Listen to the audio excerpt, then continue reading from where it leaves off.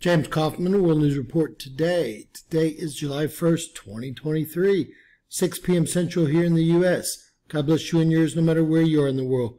Please subscribe, give us a thumbs up, ring that bell for critical future updates.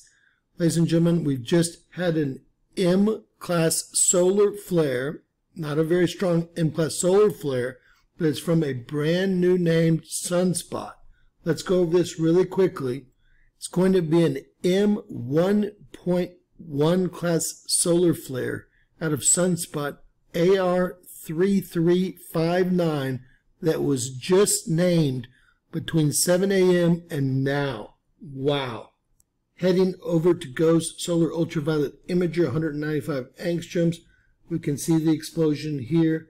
That's going to be the new Sunspot AR3359 blowing that first M flare. Now, I don't know if it will be geo-effective or not.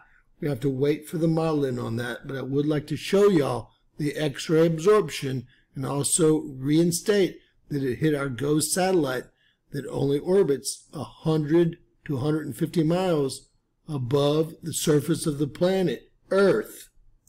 Over to our D region absorption prediction center. We were maintaining a steady C flare all day long, and this will be the impact right at the end here.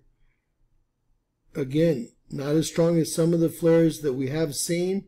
It did strike some of the western part of North America, United States, and Canada, and it looks like it was mostly concentrated over the Pacific Ocean, meaning that Hawaii took a pretty good hit as well, if not a direct hit.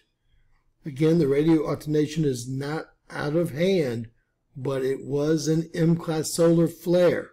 This is the latest that we have. We can see Sunspot 3359 right here, and that's going to be responsible for the M1.1 class solar flare that just sparked off our sun. Now, again, we're waiting for the modeling, and there's a good chance that it will miss Earth. But I wanted to warn everyone about this newly named Sunspot, AR3359, which isn't complex at all currently, but is probably going to become more complex based on this activity. God bless you and yours. Share and subscribe. Always remember, anything's possible in Bizarro World.